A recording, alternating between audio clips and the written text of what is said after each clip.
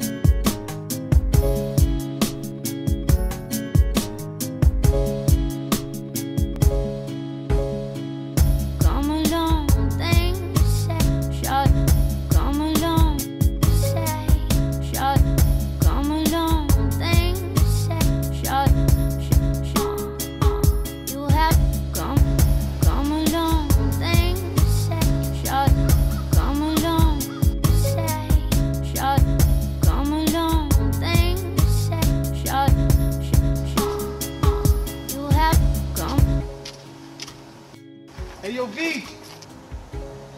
Yo, homie, I'll be right down.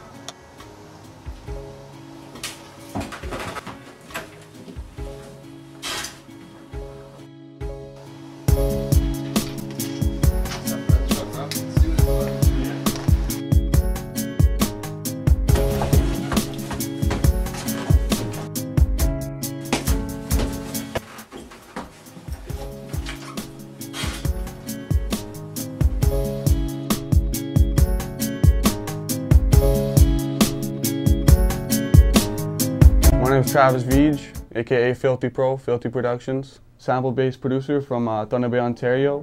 Growing up in Thunder Bay, you know, it was alright. It was pretty much like any other city, small little town. All my friends were like making hip-hop all day, every day, and like that's all we did, you know what I mean? And I seen them doing it, and I'm like, yeah, that's what I want to do. When I was like probably about 16, I started making beats. There was times where I would just stop for a little bit, you know what I mean? But I've been going hard now, probably say a solid 5 years.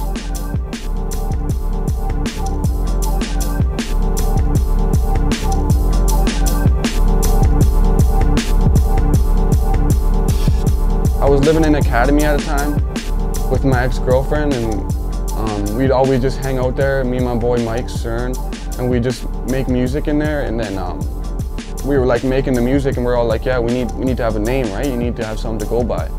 And then he came up with the idea of Philthy Productions. And I'm like, yeah, that's dope, Philthy, you know what I mean? And then, yeah, and then he just kind of stopped doing his thing, and I'm like, I was the one making all these beats, and he wasn't even doing anything because he had like a lot of other stuff going on. And then I was just like, I wanted to kind of change it up because like Philthy Productions, it sounds like a label or something. It's not just like one person. Because at the time there was 2 people in Philthy Productions. So and then I was just going with Philthy for a bit, and then I kind of like, I don't know, it's too basic, right? A lot of people have Philthy, so I just put the Pro on the end, Philthy Pro, and that's just how it came about, man. I grew up in like the punk rock kind of thing, man. Like I was like right into like, I'm not gonna say heavy metal, but more of like a heavy punk kind of thing. And like, I played guitar for like 7 years, and that made me really musically inclined in that way. But there was a certain time in my life where I started like listening to hip hop, and it just took over my whole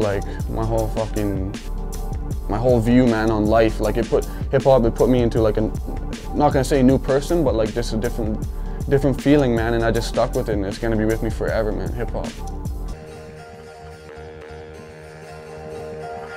What inspires me basically is just other artists, man. I see them doing things, and I'm like, you know what I mean? Like I wanna. If I see an artist that puts out a track or puts out a beat and it's like really, really dope, then I'll be like, man, I need to make something better.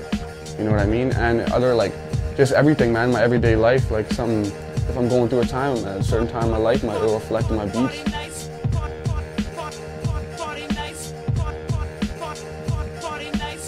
I interact with other artists who, if they're not in town, you know what I mean, if they're in Thunder Bay, I'll just call them up, be like, yo, Problem Child, hit me up, man, I got this beat or whatever, just basic, easy like that. But if I'm doing things with like, I got dudes in San Diego, Seattle, like pretty much all over the world, I got different connects, and that's just like networking, you know what I mean, like emails and sending files through that.